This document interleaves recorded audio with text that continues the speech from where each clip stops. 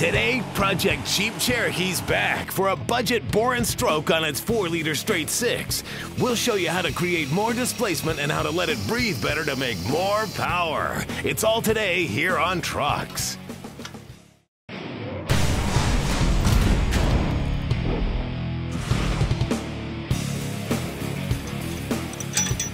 Hey, welcome to Trucks. Well, we got everything back from the machine shop for our Cheep Cherokee stroked 4-liter rebuild. And if you've ever been intimidated by engine reassembly, well, that's exactly what today's show is all about. And since this isn't a full-on race engine that's going to be spinning at $8 grand, well, it's a lot more forgiving, and it's definitely a project that you guys can do at home. Now, we knew our 140,000-mile XJ was down on power from our trail test, so we carried it over to horsepower for our very first 4-wheel drive dyno pull, and man, the numbers didn't lie. Our first run netted us a dismal 47 horsepower and 82 pound-feet of torque. The second one, even worse, at 35 horse and 61 pound-feet of torque. But that's okay, because we had a plan, so we stripped it down and shipped it off to the machine shop. And here's what they did. After a quick cleaning and magnafluxing to make sure there wasn't any cracks, well, they aligned and bored all the main journals, as well as installed some new cam bearings. They also replaced our steel freeze plugs with new brass plugs. Now up top, you can see they decked the surface to make sure it's nice and flat, as well as bored all 6 cylinders 40 thousandths over. Now here's what they did for the internals. They balanced our crankshaft, which is nothing more than an off-the-shelf 4.2-liter crankshaft from O'Reilly Auto Parts. They also supplied us with our 4.2-liter connecting rods and our Jeep 4-liter pistons, of course matched to our 40 thousandths over bore. Now what the machine shop did is weigh all 6 of these connecting rod and piston assemblies and found the lightest one. Then they took the other 5 and removed material till they all weighed the same.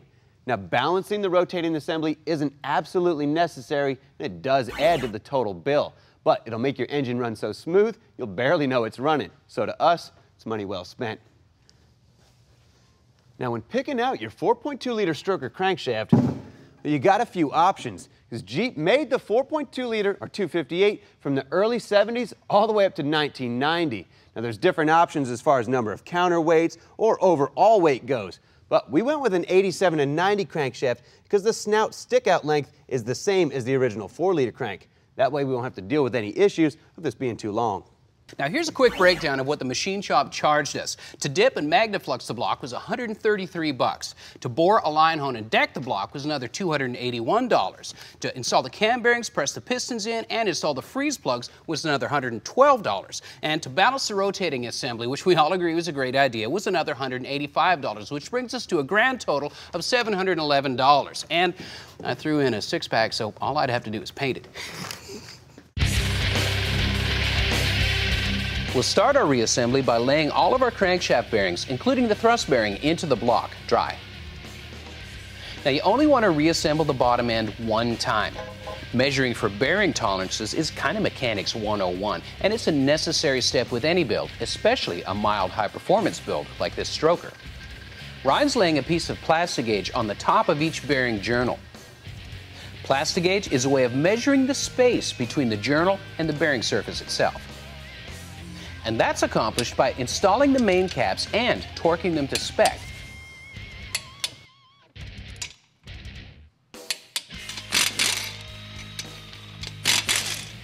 With your caps removed, you can use the guide provided by Plastigauge to measure your tolerances. This right here is the impression Plastigauge leaves behind. Oh, 2000s. That's perfect.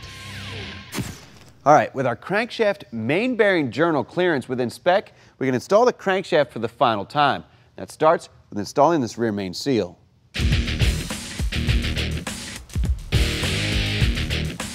A liberal application of royal purple engine assembly lube is a necessary step. Coating both sides of all surfaces, make sure that you're not going to have any dry start issues the first time you turn your engine over. And hey, don't forget to reinstall your main caps in the correct order.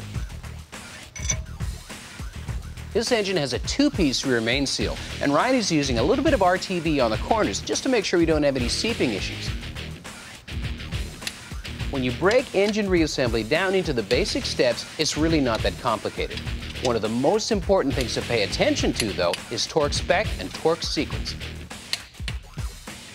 Now, installing piston rings seems fairly straightforward, and it is, but there are a few things you need to pay attention to when doing it. Now, the expander ring goes on first, but make note of where the gap is, because your other two oil control rings need to be staggered about an inch on either side of the gap. And the same happens with the compression rings. Make sure they're offset so you don't bleed off any compression. To lubricate the cylinder bores, we're using a 30-weight non-detergent engine oil.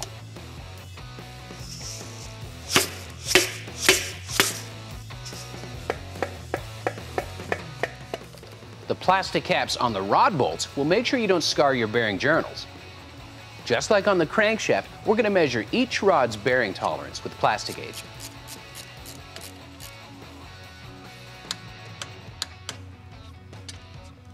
This is exactly the same procedure, with a different torque spec, of course, but it's equally as important.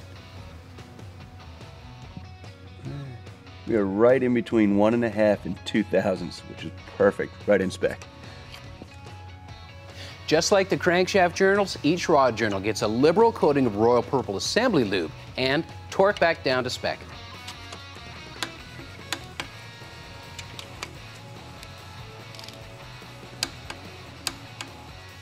Next on the list is installing the new camshaft, again with plenty of assembly lube. We're installing our cam straight up. The new camshaft is followed by the new timing set. And again, the most important thing here is to make sure that your timing marks are lined up. Up next, we'll grind our way to a lower compression ratio and port match the intake and cylinder head. And later, it's the budget-friendly way to make your engine bay look better. Stay tuned. Hey, welcome back to Trucks. Now, we've got our rotating assembly buttoned up. And with our 4.2-liter crankshaft and connecting rods, in conjunction with our 4-liter pistons, well, we now have a 4.6-liter stroker short block. But before we go any farther on this, well, we got some work to do to our cylinder head and intake manifold.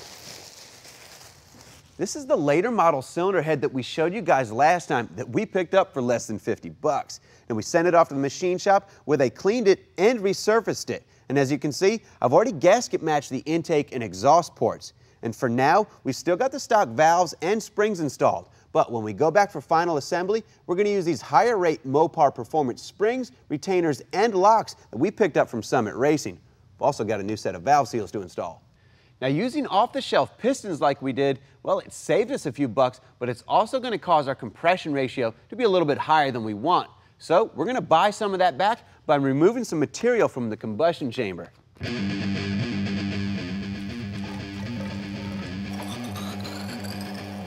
The liquid we're using to measure the combustion chamber's volume is really nothing more than water with a food coloring in it. The plexiglass plate is sealed to the head surface with petroleum jelly, and all we're doing is seeing how many cc's of fluid it takes to fill up the chamber. All right, looks like we got 57.5, maybe 58 cc's. We'll see what we end up with once we open this thing up. Ryan's using the head gasket as a guide and using a paint marker to mark the outside edge of the top of the cylinder bore. This gives him a reference so he won't remove any material that will affect the sealing of the head gasket. Using a carbide burr and an angle grinder, he's slowly removing material from the combustion chamber itself. Now, obviously we've sped this up, but it's going to give you a better look at the progress. The second burr is more pointed and allows him to get inside some of the tight corners and especially remove material around the valves. Now, obviously, these aren't the valves that our engine is going to end up with. They're just in place to protect the valve seat, and they'll be replaced when the work's done. Now, ideally, you need to get this done before you resurface your head. Either way, take your time and take it slow. Now, the slight texture we've got left behind is not going to matter in our case. Just make sure that you don't leave any hard angles behind that could cause you hot spots.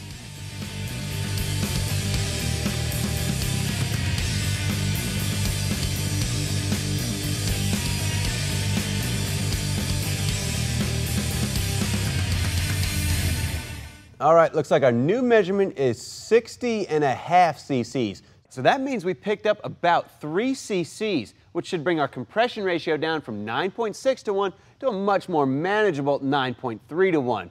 and that'll keep us from having to spend the extra cash on some premium fuel. Now we'll repeat the process on these other 5 chambers, make sure they all equal out. We'll be in good shape. Now over here, you can see I've already been working on the intake runners of our old manifold, because our new cylinder head, well, it has a higher port design, which flows more air. We just have to make sure these ports line up for a nice smooth transition. This spur is specifically made for aluminum with much wider flutes, and we've stuffed a rag down in the intake runners to avoid getting debris into the intake manifold. Now with aluminum, you're going to move a lot more material a lot faster, but we're basically using exactly the same technique of gasket matching and tapering into the runner. Now take a look. Our intake manifold runners line up almost perfectly with the gasket. That means we'll have nice smooth airflow from the intake into the cylinder head. Now by gasket matching this and the intake and exhaust runners on the cylinder head, along with the combustion chamber work, well, we're going to pick up a fair amount of horsepower, and for basically free. Up next, a little bit of elbow grease and a little bit of spray paint can turn this into this. And just because you're on a budget, well, it doesn't mean it has to look like it. Now, gotta do something about that hood.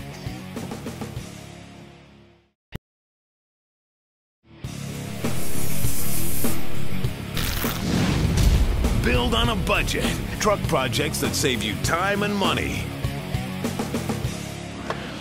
Now, there's no way we're going to put a fresh painted stroker engine in this nasty, greasy engine bay. The guy that last tried to paint this, well, he painted over top of dirt and rust, and he didn't even sand the paint underneath. We can do better than this, and you can do better than this at home. And it's only going to cost you a few bucks. Now, the first thing we got to do is pull away all the stuff that we can away from these aprons and firewall. Now, what you're doing by peeling your harnesses and electronics back is eliminating the possibility of having weak edges where you've painted around something. This causes flaking, especially with all the heat cycles that an engine bay goes through. Okay, I've got almost all the harnesses peeled back, but look at my hands. This was no way ready to paint. Now that we've got as much moved as we can, now we can clean the surfaces and then mask a little bit of stuff off, shoot some color.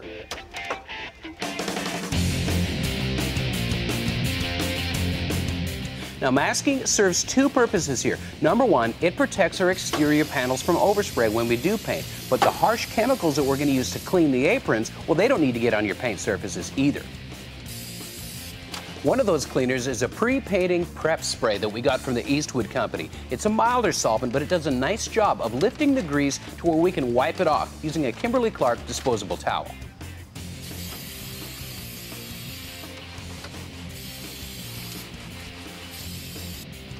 We're stepping it up with a brake parts cleaner we got from O'Reilly, which is a much stronger solvent and actually melts that thin layer of paint that our previous owner applied.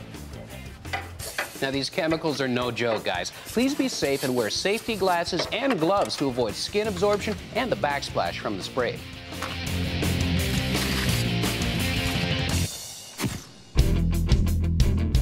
Once everything's clean, the best way to prep is with a red scuffing pad. Ours came from Auto Body Color and Supply, but you can get them at any paint jobber. The scuffing pads will get inside the contours and corners and prep the surface properly. Once everything's dull and flat and blown off, you can start painting. We're using a Dupli-Color semi-gloss black exterior paint for strength.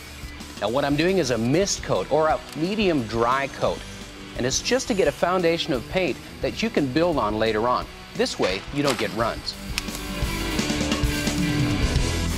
Now, here's where guys mess up with spray can paint, and I've done the same thing. Although this looks painted, there's only 2 thin coats of paint, and it's not enough. Dupli-Color makes a nice product, but you can't expect it to work miracles. Once you achieve this, which in the painting world we call full hiding or complete color coating, you need at least 2 wet coats on top of this, sprayed within an hour to have the strength that you need. Once you do that, you're going to have a coating that's going to last you for years. In between coats, we grabbed a can of Dupli-Color spray can bed liner to coat the inside of the transmission tunnel and the bottoms of the frame rails. This gives an impact-resistant coating that covers fast. Applying a mist coat at first allows you to make your last 2 coats wet and fat. That way you get an even sheen and the color strength that you need.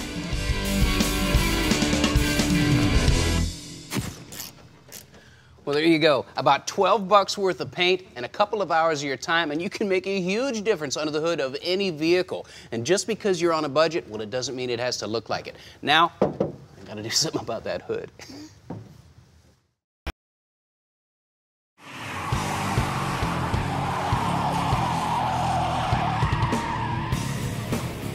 Hey, welcome back.